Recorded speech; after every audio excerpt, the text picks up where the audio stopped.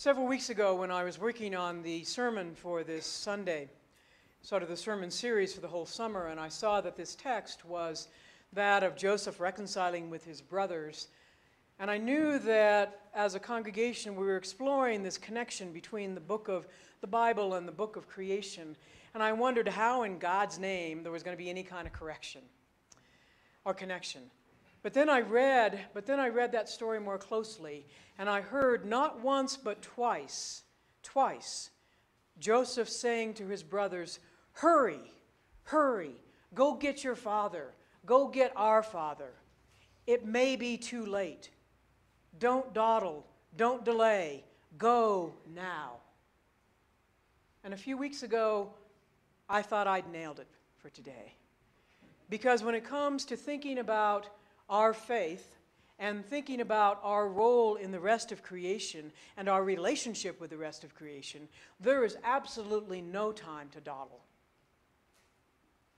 There is no more time to deny that what we human beings are doing in this and to this and with this planet Earth, with its temperature, with its air, with its water, with its good soil, all of that, to deny that we are having an impact that will create havoc for future generations, as it is already now in many places of this world.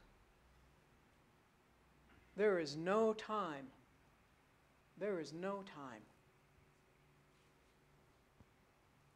to delay in getting our relationship with the rest of creation back in its right relationship. Just like Joseph knew there was no time for him to continue his anger or continue the brokenness of the relationship with his brothers. And so through his tears, he tells them to hurry, go get their dad. So that was going to be the sermon about 2 weeks ago.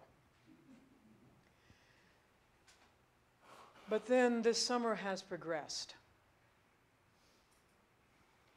And last weekend,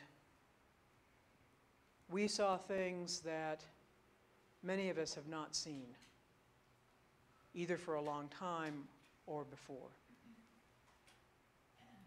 Things that our African American brothers and sisters and other sisters and brothers of color and those of other traditions other than Christian live with in this country. The rest of us saw it in Charlottesville. And as I considered this sermon for this Sunday, in the wake of all that, I knew that Joseph's story of reconciling with his brothers has that same sense of urgency for us. Because my brothers and sisters, if we do not find a way to reach across those lines of race and class, religion, region, all those things that divide us as a country and as a world, we are not going to make it. We are not going to make it.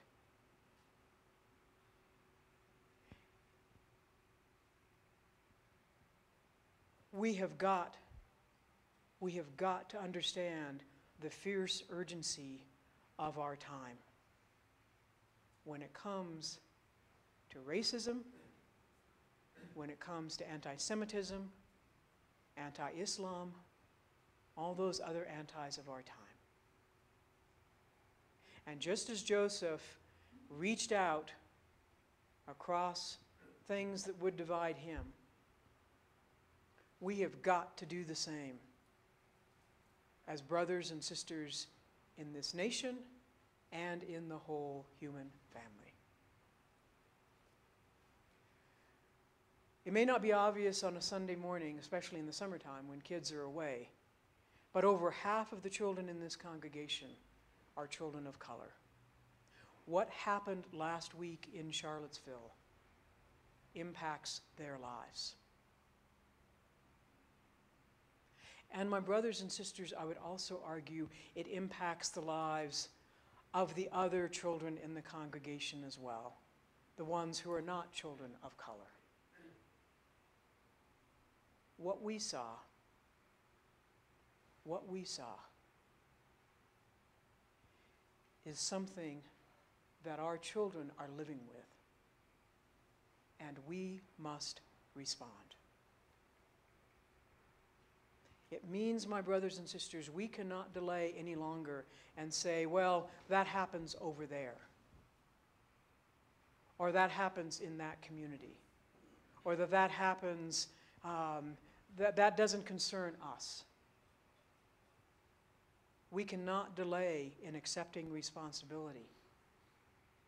And we cannot delay in getting out of our own comfort zone, whatever that comfort zone might be, and actively and committedly reaching across those boundaries of class and race and religion and all of those things. It is the fierce urgency of now. And I know that that is not easy.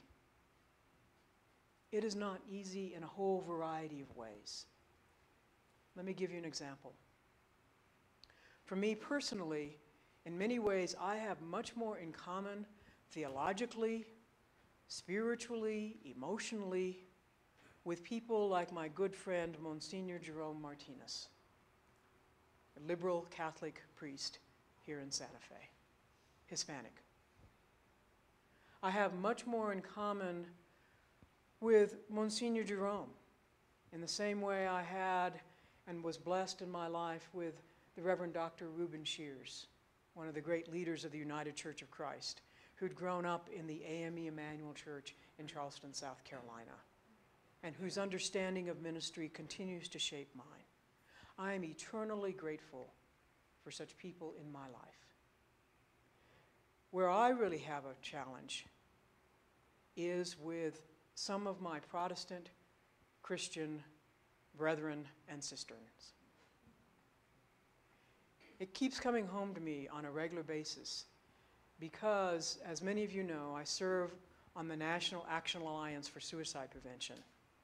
We're trying to launch a nationwide program bringing together faith communities from across this country of all different types to come together around issues of mental health and suicide prevention. I've been at this work, thanks to Pam Hyde, for 7 years. We are finally launching a national campaign.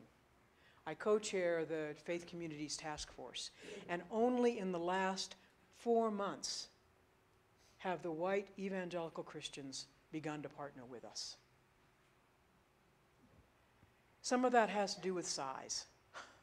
If you're the head of a megachurch that has 25,000 people at worship over a given weekend, and then you broadcast to another gazillion people around the globe, you don't want to partner up with a church like the United Church of Santa Fe. I mean, I think we're pretty good, but nonetheless. Some of it has to do with size, but some of it also has to do just with orientation.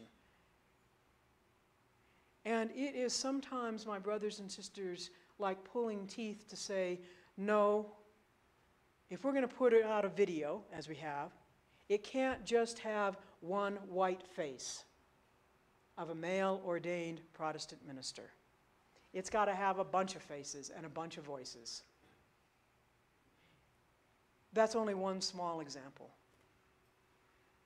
But it has meant for me getting out of my own comfort zone and trying to figure out how do we talk with one another and learn from one another.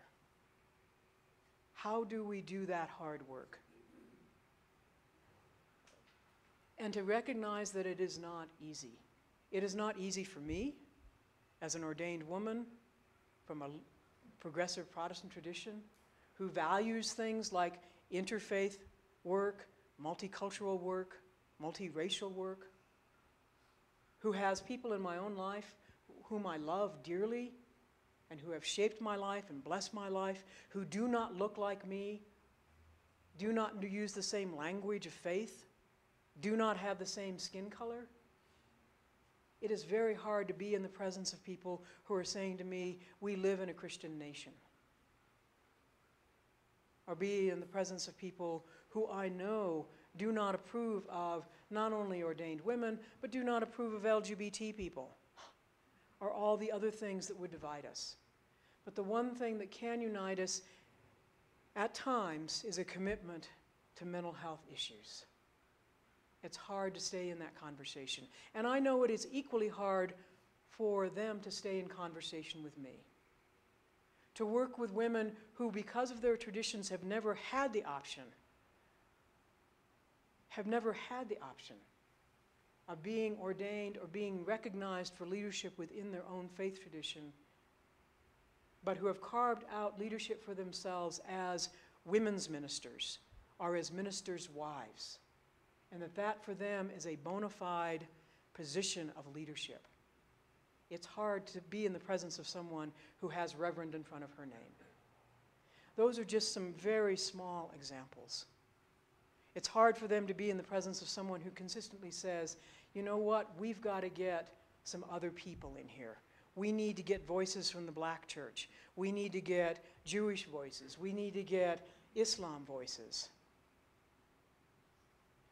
It is hard for them to hear that on a regular basis. But they have, and they've hung in. It is the fierce urgency of now, my brothers and sisters, unless we are willing to get out of our comfort zones and have those conversations, even as we stand up for justice, even as we stand up for what we believe is right, but to continually try to reach out across those boundaries. The fierce urgency of now, of this work. And we have our work cut out for us. So the sermon was going to end right then, too. But then yesterday morning, hang in there just for another 5 minutes, okay? Hang in.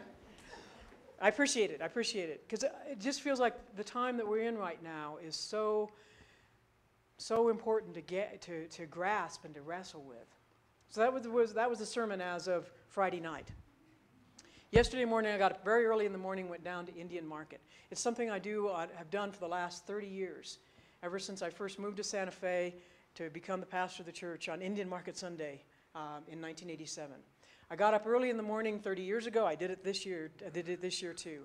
Get down there before all the crowds come. Get down there while they're still setting up, brewing the coffee, getting ready. The fry bread isn't even done yet. I mean, that is a real sacrifice. I'm down there, but for me, growing up in the Southwest, having lived on the Navajo reservation, for me, it always is grounding to go down to Indian Market and to hear Tewa and Tiwa and Navajo and Apache and all these other wonderful languages, and to see all of the various ways that God is creative through all these different people. And this time, I was walking by a young man's booth, and a painting caught my eye. His name is Jason Valencia. He's 36 years old. He's from San Felipe Pueblo. It's the first time he's ever shown at Indian Market. He's a painter, self-taught. Had lots of wonderful nature pictures, whatever, but the picture that caught my eye was this one. Now, it caught my eye partly because we are in the process of expanding our nurture center. We broke ground. Yeah, right. One of these days, we will have new space for children here at the church. And one of the reasons this caught my eye was this is a sign of hope for those new spaces. We'll put it up in there. But more so, it caught my eye because it reminded me of what needs to happen before the fierce urgency of the work we're called to do. And that is the urgency of prayer. You can come up and take a look at this afterward, but basically, it's a picture of a little Pueblo girl, modeled after Jason's own daughter, who is in the midst of grinding corn. You can see the metate down in the right-hand corner. She's already filled one basket. She still has another basket of corn to grind. But in the midst of it, she's taken time to raise that one basket up to the heavens and to give thanks, to ask God's blessing on it. Now, quite possibly, she's got older brothers who are saying, come on, get a move on, we're hungry. But in the midst of it, she's saying, thanks be to God for the work, for the corn, for the beauty all around. And so this painting, my brothers and sisters, reminded me of the fierce urgency of prayer. That before we take on whatever it is God's calling us to do and to be in this world in this time. To take time to pray about it, to pray for courage, to pray for strength, to pray for whatever guidance we need, to pray at the beginning and the middle and the end of any work that we do, whether it's grinding corn, teaching children, trying to be a grandparent, or working for justice. The fierce urgency of prayer. And within the Native American traditions, as within other traditions outside of the United Church of Christ, people actually pray with their whole bodies. They dance, they sing, they walk, they grind corn. Joseph knew the importance of all of that. In his time in prison, he finally came into relationship with the real creator of the stars of the heaven and the sun and the moon, and it wasn't him. It's what gave him the ability finally to reconcile with his brothers, was that prayer and that relationship with the God who held his life even in prison.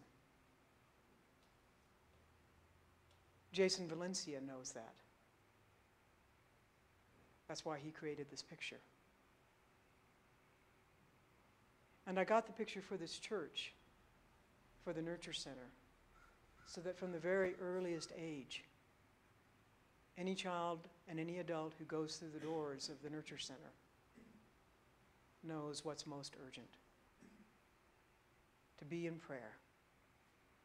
Prayer for guidance, prayer for hope, prayer for strength, prayer for wisdom. To thank God for who we are and the ways in which God blesses us, and to recommit to God those thanks and that blessing. As the mother of Heather Heyer said at her funeral, we can't do it all, but we can take the next step, and we can make a difference. And my brothers and sisters, a place to start on that journey is to know the fierce urgency of prayer for every single step of the way. Thanks be to God.